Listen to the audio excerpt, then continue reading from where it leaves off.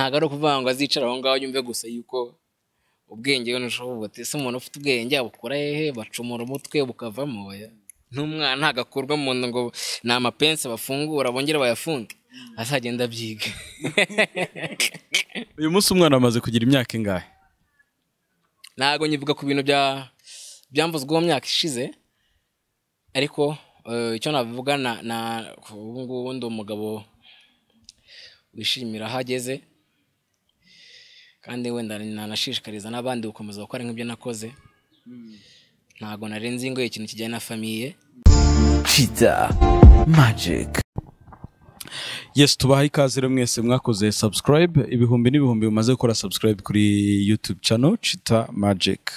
Uno twongeyeho TV. Hanyuma rero muri uyu mwanya rero tugiye kuganira n'umwe mu bagabo abenshi bakunda kumwita umusore, ariko ngenda bizi ko ari umupapa. Yitwa Karangwa Lionel, afite amazina atandukanye yagiye yitwa mu muziki n'andanyuranye, yagiye yitwa muri quartier n'ibindi byinshi bitandukanye. Niwe tugiye kuganira niyo nshuro ya mbere, ni mpamvu rero turi buze kuganira nawe mu buryo burambuye. Lil G tuguhaye ikaze. Murakoze cyane. Ariko buri ubundi iyo ubonye nka platform yanditseho ngo Lil G cyangwa se yanditseho Karangwa Lionel, wowe mu magambo atatu cyangwa se interuro eshatu wumva ari mu ntoki? Lil G ni umugabo watangije no business iyo nakwita show business nyarwanda. Mu buryo bw'abanyarwanda uyu munsi bayibona twatangiye bigoye, uyu munsi tugenda tumeze neza twemye nk'ababigejejeho biri. So rero iyo mbonye nkuko wari mbabajije ati iyo mbonye amagambo atatu atandukanye, Lil G nibona aho ngaho nk'umuntu wagize icyo akora kuri no show business. Hanyuma Karangwa Lionel? Karangwa Lionel we ni umugabo nyine muri makeya uri atandukanye nuko nicaye hano kuri mikoro. We hari uburyo atwaramo ibye bitandukanye na Lil G, naho ngaho batandukaniye. Lil G akora iki akimara kubyuka? Lil G arabyuka agakora siporo, ankora push-ups, nkanywa amazi, namara kunywa amazi ubwo mfite gahunda yo napanze muri telefone yanjye bitewe n'ibyo mporamo by'akazi, akazi kemewe kandi gakunzwe n'abanyarwanda, nkaba ari byo nkomezanya nabyo kuko show business nyarwanda imfataho byinshi, inkundaho byinshi, ingenderaho byinshi mu byo nakoze. So rero muri munsi mu gitondo nyuma ya siporo ngendera ku byo abanyarwanda bagomba gukomeza kumbonaho. Ibyo ni nk'ibiki? Hariho umuziki, nyuma y'umuziki hariho inventions. Usibye ko wenda abantu bakumenye mu muziki cyane cyane ukizamuka mu njyana ya hip hop, ndetse rimwe na rimwe anacishagamo ugakorana n'izindi njyana zagiye ziba nziza zirimo nka za Hallelujah, za Like a Queen, zabaga zifite izindi njyana wakoranye n'abandi bahanzi. Ubundi mu buzima bwa buri munsi usibye umuziki, shyira muri detail ibyo Lil G akora bindi biri ku ruhande. Bon, ni ibyo ngibyo ni ibintu byo gushimisha abanyarwanda banjye, ariko ngendeye kuki ku byo bankunzeho. Niba mfite amahits nka Hallelujah nkuko bivuze, za Like a Queen n'ibindi, umunsi kundi ngerageza gukora ikintu kitandukanye n'cy'umuhanzi uyu munsi. Mu Rwanda turabizi bose baraharara bashaka ibintu bishya, ariko rero jewe mfatirana abafana banjye, no kuvuga ngo ngerageza gukora icyo abafana banjye bakera bankunzeho gituma bakomeza kuvuga bati Lil G arahari, no umuntu w'umusaza.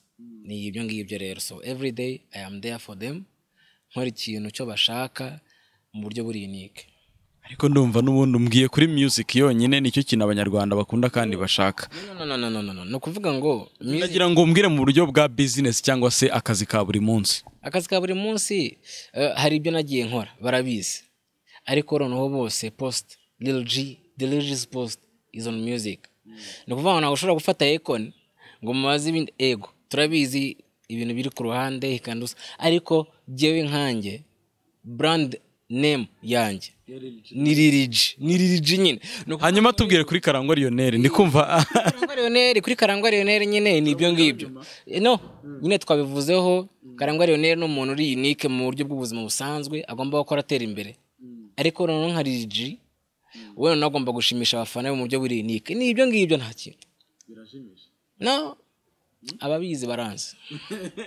hanyuma reka dukomeze tuganire ubwo wenda nibigeramo hagati uraza nabyo kubitubwiraho mu buryo bwihariye.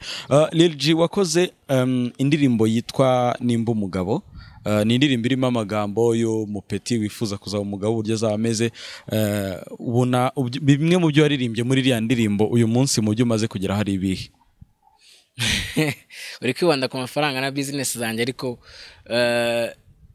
mu by'ukuri Lil G ageze ku bintu byinshi cyane uyu munsi. Iyo abantu bose bicara bavuga bati tugomba gukora nka Lil G, nuko Lil G nyine akora. Yes, bashaka kwinventinga bakurikije jewe. So rero mu by'ukuri nta magambo menshi tugiye gucamo, hari ibintu byinshi cyane byakozwe n'uyu munsi bikorwa bya Lil G. Ni ukuvuga ngo ntago twebwe gusa dukora umuziki. Anyway, so reka twe guca ku ruhande. Ndi brand ambassador wa telecommunication yanjye ya Vobol. Abyumvisha? So ni ukuvuga ngo iyo ushaka kumenya amakuru yanjye wandika Lil G ukohereza kuri 2656. Iyo ushaka gura umuziki wanjye uhita ujya kuri mudundo.com ukabonaho platform za Lil G ukagura. Ni kimwe mu bintu bikwereka Lil G akazi kose nibyo. Dundo na Mdundo izo ni example ngo haito, ariko muri make yandi umuntu rwiyemeza mirimo ushishikariza urubyiruko gukomeza kwiteza imbere mu buryo bwiza. Yes. Hanyuma ndikumva ibyo bibazo biri gusubizwa mu buryo bujimije, ndaza kongera ndebe uburyo nza kubikubazamo nyuma. Hanyuma Lil G umaze igihe kinini mu muziki kitari munsi y'imyaka 10. Niki umuziki umaze kukwereka, niki umaze kunguka kubera umuziki ndetse nk'intambwe wishimira ikomeye? Nishimira ko umuziki nyarwanda ugeze henshi kubera jewe. Nk'uyu munsi iyo nicaye hakagira abantu bavuga bati hase nkaho Lil G, kubera iki mu by'ukuri bakanshyiraho pressure. Ntabwo mbifata nabi. Ntabwo ubonamo ikibazo ko wenda bavuze ati se Lil G ko adasohora ibihangano? Actually umuntu wese nshyiraho pressure nk'abakati Vevo n'abandi nk'abo ngabo, mbifata nk'aho ahubwo umufana wanjye aba wa mugani agomba gukomeza kubona ikintu agomba gukomeza kubona mu buryo bwe yifuza, kandi nanjye mba ndi jamiye amajanja. Urumva icyo kintu mba nkiryamiye amajanja kugira ngo akomeze kukibona. Wa muntu wanjye nk'ubu nkunda akomeza kugomba kumva yuko hari ikintu buri munsi agomba kubona gitandukanye, nanjye uko ngomba gukomeza kukimwereka. So ni ibintu binshimisha kandi akomeza kubikora. Yes. Hanyuma Lil G ufite inshuti zawe abantu mugendana umunsi ku munsi, ubundi ni abantu baba bafite iyihe mico? Nyuma yaho natubwire niki bakunda kuvuga ko bagukundira. N'abantu bafite imico yo gukora, imico yo kwinventinga, ko umunsi ku wundi ntekereza ibijyana igihugu cyacu imbere. Ni nicyo ngicyo bankundira ntagiye kure.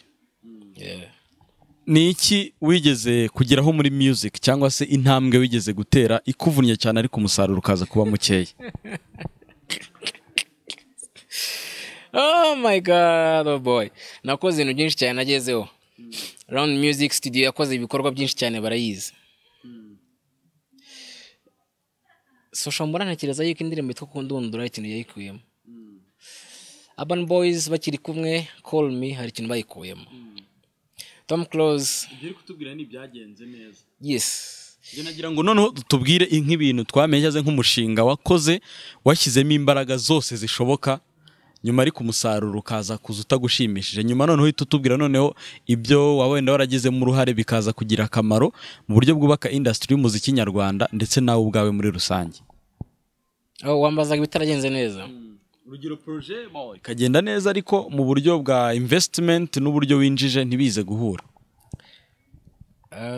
Hari kera ubwo nyine nari ntangira nkubwira uko byagiye bigenda neza, ariko mu buryo bw'ibyo ngibyo uri kumbaza, hari concert zo nagiye nkora za album yanjye ya mbere ya Nimba Umugabo muri parking ya Stade, aho Diamond yaririmbiye ejo bundi ngiye nkamurusha n'abafana. Mu by'ukuri nari naramenye mu buryo bwo kwinjiza ku miryango muri business. Nibyo ngibyo. Ibindi byo I'm a positive man, ibyo ntangiye nkubwira nta na kimwe kitegetse kigenda neza, nta na kimwe kabisa. Ibintu byose mu by'ukuri byanjye biba ari biri positive. Lil G ni cyo kintu kidashobora kukuba kure cyangwa se ngo ubeho utagifite, ngo ugire amahoro wumva umeze neza ariko utagifite? Ni keyboard, you know keyboard, irabizi ni synthesizer niko bayita mu gifaransa. Ariko akenshi ari nkoresha ururimi urabona. Kwanza by the way, reka mvuga ikintu kimwe abantu banacyumve. Ejo bundi navuze ko mu myaka 7 nzaba ndi muri parlement. Urabyumva? Nzaba ndi muri parlement. muri parlement? Muri parlement. Mu cyongereza ni parliament. Ariko hari uburyo twe tuzi igifaransa cyavuzwe kuva na kera. Uri kumva? Yagiba mu bantu nta n'umuntu buriya. So ni mpamvu icyo mvuga nkivuga nkizi nk'umwana w'i Kigali uvuga ibyazi yize n'uyu munsi agenderaho akora yinjiza amafaranga. Kera yihindukaga iyo navugaga rero mu buryo bwa igahinduka parlement nk'aba parlement. Hari uburyo abantu bakuriye hanze urumva bafite ikibazo cy'uburere babyumva ukundi. Uri kumva? Ntabwo ndi kuvuga ngo nshaka gusenya cyangwa se iki, ariko mu by'ukuri ni ukumvikanisha imvugo y'umunyarwanda yose yumvaho kuva kera aho ababirigi badukolonije n'abandi. Ariko uyu munsi turi muri anglophone, systeme anglophone, parliament bivuze mu buryo bwihuse. Buri muntu wese yumva icyo nshaka kuvuga, atari ibintu byo kugira gute byo kwirukanka ku ruhande bashaka kumva ibindi bintu bitari byo. So parlement na parliament nicyo ngicyo navuze mu myaka 7 nzaba ndiho. Mu myaka 7 nyine. Hanyuma ubwo ngubwo muri bira bindi nari ndumvuga no muziki n'ubundi na business, gukomeza gukora abanyarwanda bakomeza kwishimira ibyo nagiye mbahereza abenshi batigeze babasha kubona no kugeraho mu myaka nk'iyanjye. Yes.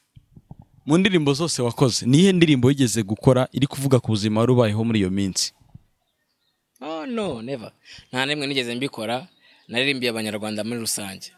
Ntekereza ko na mpamvu nahoze mvuga yuko abashaka kugira icyo bambonaho babikomoza mu byo bashaka gukomeza kumbonaho. Kandi nanjye pressure yabo ndayakira nta kundi, ariko ibyo bagiye gukomeza kubona ni nk'ibyo n'ubundi nakomeje kuririmba mbaririmba nko rombajije ndirimbira buri munyarwanda wa kera n'uyu munsi. Lil G niye mpano uheruka kwakira, niyo uheruka gutanga? Nakira impano nyinshi ejo bundi muri ukwezi kwa 8. Iyo ngiye gutanga ni surprise yo ntabwo nayivugaho, ariko nizo nakira ntabwo ntekereza yuko nazivuga none ko ni impano zinini cyane mu buryo bw'igihugu.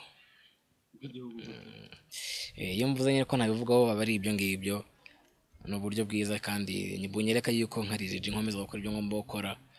Ntago ari ibintu byo mvuga ni nagiye hano bimeze gutya na gutya, ariko aba ari ibikorwa byanjye nka Lil G byanyubahishije nishimira, bituma nakomeza no kumotivatinga abantu nkuko mukora mbajije. Umwana w'imyaka iri hagati y'5 n'7 yaramutse akobejeho abana bava ko abana baturuka he? Sincerely speaking, namubwira yuko haba uburyo bwa production butari bw'umuziki. Production imeze ite? Oh my god, twize kera ko habagaho fecondation. Namubwira kuzajya mu ishuri nawe akabyumva akabimenya. Ubwo yaba kubaje afite amatsiko. Umwana w'imyaka 5 umva kugira ngo azagire igihe cyo kwiga production and reproduction umva byatwara imyaka n'imyaka, kandi afite amatsiko ako kanya. Nago rero ndi umwarimu wo kuba namwigisha none kugira ngo mubwire uburyo umwana aturuka mu nda, ariko nibura yo ku giti cye yazumva yuko agomba kubimenya kandi yize, kuko burya ubwenge burarahurwa. Ntago ari ukuvuga ngo azicara aho ngaho yumve gusa yuko ubwenge n'ushoboye ese umuntu ufite ubwenge abukora hehe bacumura umutwe bukavamo. N'umwana ntagakurwa mu nda ngo ni amapense bafungura bongere bayafunge, azagenda byiga.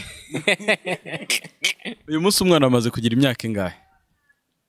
Ntago nyivuga ku bintu byamvuzwe mu myaka ishize, ariko icyo navuga na ubu ndi umugabo wishimira hageze kandi wenda nanashishikariza n'abandi gukomeza gukora nk'ibyo nakoze ntago narenze ngo ikintu kijyanye na famiye ariko ibyanjye byo nzabivugaho nyuma ntago I'm not talking about that.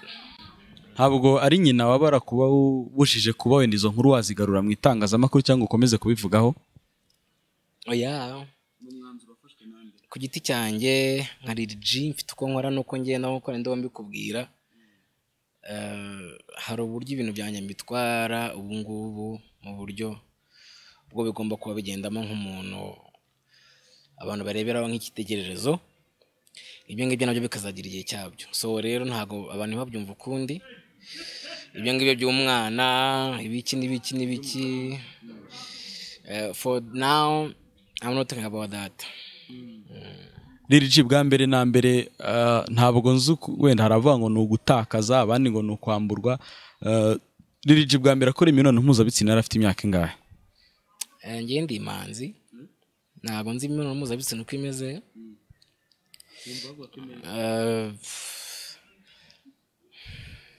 ntabwo nzi uko babivuga uko mu by'ukuri ntabwo iyo sije ntabwo yanyiganira mandi mu kazi kose kanjye ariko nyine tu aho iryohera baryohe komeza ibaryohe rero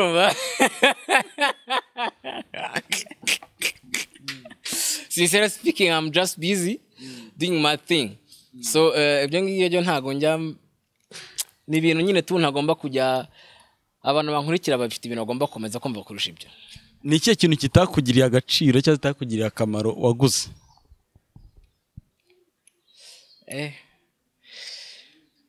hari kera ariko nari nkiri umwana mfite imyaka 9 uko borengeye afite album actually igiye gusohoka vuba ivuga ku byo namariye societe so rero mu byo naguze aho ngaho hari muri iyo myaka nzamura ibyo nazamuye muri iki gihugu naguze imbwa ku myaka 9 irambabaza yarambabaza ariko ntibabyumve nabi bajya bavuga yuko ugaburira imbwa mu minsi 3 ikakwibuka imyaka 3 wagaburira umuntu mu minsi 3 akakwibagirwa actually no ugurira imbwa ibiryo iminsi 3 ikakwibuka imyaka 3 wagaburira umuntu imyaka 3 akakwibagirwa iminsi 3 ntibabyumve nabi rero kuba mvuze kuri iyi sije y'imbwa ko nakuze nkunda imbwa ariko iyo mbwa rero naguze nari mfite imyaka 9 actually nari muto imyaka yari iyo ariko ntago navuga yuko naguze ikintu kidakwiye kubera yuko nakuze nkunda imbwa kandi bavuga yuko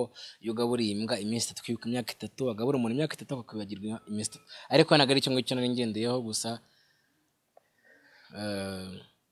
resi imbwa nashaka kugura amafaranga yana nayiguze yapfuye ubusa wari wayiguze amafaranga angahe 300 y'amanyarwanda mu 2001 mu 2001 yari amafaranga wari wakuye ku myaka 9 yawe kutakoraga iyo ndi umunyamafaranga muri make yanavutse mu mafaranga tu biragaragara yes inkuru y'ikinyoma yakuvuzweho abari inkuru biteye ite itari nziza tu iri negative Lil G navutse neza ngomba kugira umugore nkashaka nkabyara nkagira gute ibindi bintu rero byavuzwe ngo Lil G yaciye hanga yacira mfite indirimbo yumvikanisha abanyarwanda ibyo bamvugaho ibyo bashaka no ntago ibyo ushaka kumva ariko ngiye bemeze please ntago ibyo Decative yanditse ariko kuri ntago ibyo uriya munyamakuru ndanditse ariko kuri ukuri kwanjye believe what I tell you uri kumva believe what I say and not what you hear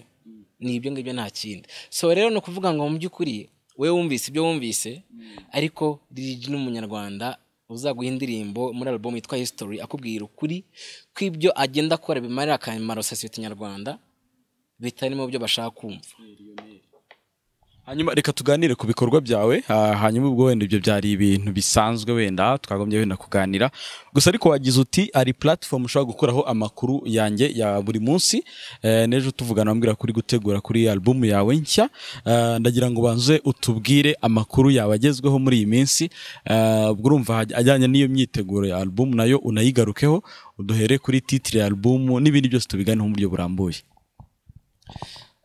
ni icyo ngicyo nyine ubundi mpugiyeho mfite album yanjye yitwa History ivuga mu by'ukuri icyo umunyarwanda agomba gukomeza kumva, agomba gukomeza kubona positive way kuruta kukuza ibitari byo. Icyo ni kimwe. Icya kabiri, yumva iyo theme ya album nyine ngiye gushyira hanze, wumva yuko ugomba gukomeza gushyira imbere icyiza, uri kumva icyiza kuruta ikibi. So nibyo ngibyo album yanjye hugiyeho History, ari nacyo kintu nyine muri makeya nakubwira mfite. Yes. Hanyuma History nka titre ya album, ni album ni ya gatatu? Ni album ya gatanu. Okay, na album ya gatanu ugiye gukora. Na album izaba ifite irihe tandukaniro ugereranyije n'izindi ndirimbo zose wakoze? Unagaruke kuri bimwe mu byibanze mu byo wizeye neza ko bigomba kuba birimo, cyane cyane kuvuze ko izaba ishingiye ku buzima bwawe. Ikubiye ku bintu byinshi cyane ko nageza bishimiye ku buzima bwanjye bwonyine, ahubwo ikintu abantu bagomba gukomeza kumva nuko ibyibanze ari iki, ari societe nyarwanda guhindura, gukomeza kumva yuko hari ikintu bagomba gukomeza gukora. Nicyo kintu cyibanze navuga yuko ishingiyeho ubuzima bwanjye bwo. Ntago njya mbugarukaho, simbuvugaho, simbujyaho, ahubwo ni inspiring abantu uko nahoze mbivuga. So rero bagendere kuri ibyo ngibyo album ya History zabiriho. Navuga ngo no inspiring abantu no inspiring ahazaza bagendeye ku byo Lil G yagiye abereka, nta kindi. Kugira ngo umuntu w'urubyiruko wazagire inspiration kubera ibikorwa, kubera indirimbo za Lil G, uhubwirwa n'iki ko yabaye inspired? Aba inspired bitewe na platform zanjye nyine agenda areba, mpamagara, nyandikira. Ni ibintu byinshi cyane mu by'ukuri. Ngewe nkanjye ukomeza ubu ngubu uyu munsi ndi umuntu inspire abantu mu buryo bwo ntakikeneye kubona. Mfite platforms nyinshi, ibyo biranahagije. Ndabibona pe.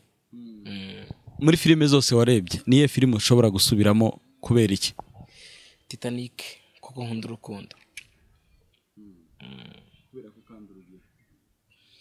Oya, ko nkunda urukundo nta muntu utagira urukundo, ariko kuko urukundo nta kibazo.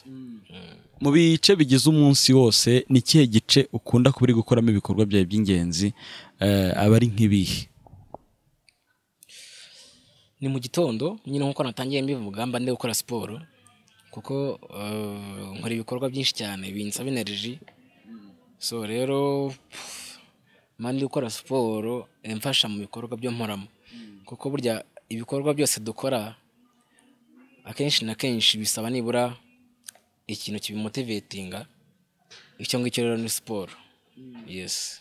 Ni irihe jambo ukunda kuvuga inshuro nyinshi uri kuganira n'abantu? Ni urukundo, kuko I am a love person. So ni urukundo pe. Birahura na mood urimo muri iyi minsi? Mporamo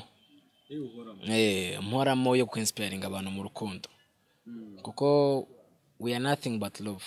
Hanyuma Lil G album History irajya hanze ryari? Ese platform abantu bazayibonaho ni zihe? Abantu badukurikiye bari hanze y'u Rwanda bitega iki? Irajya hanze muri ufite namanje kutegereza ko akavuyo kasama gashira, karimo akavuyo kenshi tu mwabonye, ariko nubundi I have been there with my people, performances and whatever. Ariko kubijyanye na album, ku releasing indirimbo, I just had to release it muri no minsi igiye kuza yo kwa 9, nicyo gihe izagira hanze. So ku bantu benspirwa n'ibyo nkora, burya kuvanga icyongereza n'ikinyarwanda niho usanga bavuga whatever, ariko abenspirwa n'ibyo nkora. Iyo album yantuza ya History, it's coming in September. Okay, amatariki yo nturayatangaza, wenda niba uzanayikora launch, ukore big event. Yeah, actually it's coming that muri icyo kwezi, ariko mu buryo bwo bigomba kuzamo nyine birenze, bigomba kuza ari surprise. Hanyuma kugeza ubu indirimbo ziri kuri album ni indirimbo zingahe? Tukumenyereho ko udagikora album iri munsi y'indirimbo 10, ibyo urabitubwiraho. Hanyuma muziri hanze ni izihe zishobora kuzagaruka kuri album n'ubundi? Na iri hanze yo bazi nimwe, nta nubwo nyine nta iri hanze bazi kuri History indirimbo, no mubare wazo ntabwo ndi buzitangaze. Muri make ya History tuyigire a surprising package. ninde Lil G ko ibintu byose uyu munsi biri prive ni ukubera iki? Actually I'm just being good. Yeah, let's go. Nuwago album niyo igiye kuza vuba. Lil G ni ryari uheruka kurira? Ntago njya ndira tu. Ibye byose biri private. Ntago ndira. Ibyo mbaza nk'ibyo ngibyo ntabyo nzi. Hagati yawe ni iki cyiza cyangwa se ni iki cy'ingenzi hagati y'ukuvugisha ukuri ndetse n'ibyishimo? Oh my god. Mu by'ukuri muranishimye pe. Bigaragazwa n'iki? Bigaragazwa n'ukonsa iyo nambaye amasaha ahenze n'ibiki ubwo oh my god.